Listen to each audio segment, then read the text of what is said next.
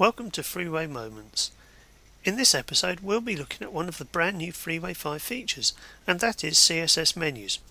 We've had menus in Freeway in the past, but these new menus use lists and CSS to create the effect, and this makes the website much smaller, cleaner, as well as far more accessible and search engine friendly. We'll start by drawing an HTML box out. Make it almost as wide as the page, but not quite. Click on that and type in your list. I've already got a list on my pasteboard, so I'm just going to paste that in. Now we want to make this a list, so if we select all the text in that box, go to the list part of the inspector palette and increase the indent level by 1 by clicking on the right hand button. This will move all the text into a base list. Now we want a submenu for the Pink Floyd material, so we select all of that and again increase the indent by 1 by clicking the right button. We'll do the same for Danielle Dax and the Cult as well. Now because David Gilmour and Sid Barrett have solo careers, I'm going to create submenus for them too. So we'll move On an Island and About Face up by 1, and the same with the Mad Cat, Laughs and Barrett. Okay, now let's make the menu work. We'll open the Actions palette to start off with, so we can see what settings we'll need later on. And we'll go to Item, Actions, CSS Menus. And this will apply the action to the text box we've got our list in. In the Actions palette, we want to make the menu horizontal, so we'll do that there now. And we can now view this in the browser. If we go to Preview in Browser and choose Safari, Freeway will build the site and we can see our menu working with the submenus we set up as well in the list.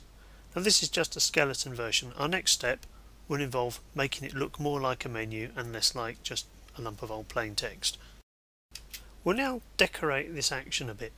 So if we go to the background part of the action and open it, we can select to use an image. I'm going to have a JPEG from Finder, which I'll choose, and again I'm going to do the same for the hover state, which is just going to be a lighter blue version of the same image, and I'll open that. And for the submenus, which we have separate settings for if you need them, I'm going to make those a bit wider because the album names are quite long, so I think 12EM will do it.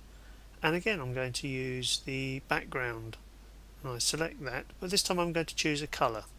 I'm going to choose a pale blue for the menu colour and a yellow for when the mouse is hovering over it. So let's have a look at this in a browser and see what we've got.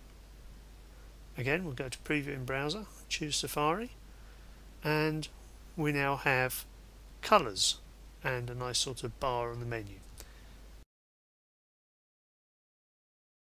We're going to set up the links colour for the top menu bar now, so we go to Main Menu Settings and I'm going to open the links part of the action and choose white for the links and yellow for when the links are moused over. Okay, let's apply some links to our menu items. Click in the text box and you'll see the list as it was originally. Go to Edit, Hyperlink, and I'm going to create a new page. So I'm going to click New Page and type in a page name for that in the window which opens. Click on OK and click on OK on the Edit Hyperlink window, and we've got a link. And I'm going to do that for all the other pages on the site.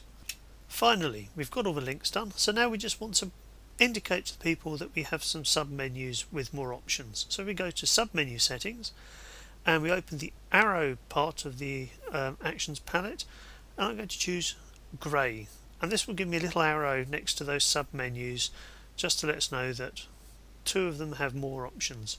So we go to File, Preview in Browser, and again choose Safari. Freeway will build all the pages in the site because we've got lots now, and we have some menus with some submenus as well, and all the options change colour as you mouse over them. This has been your introduction to making menus with Freeway. I'll be along with another moment fairly soon, but until then, goodbye.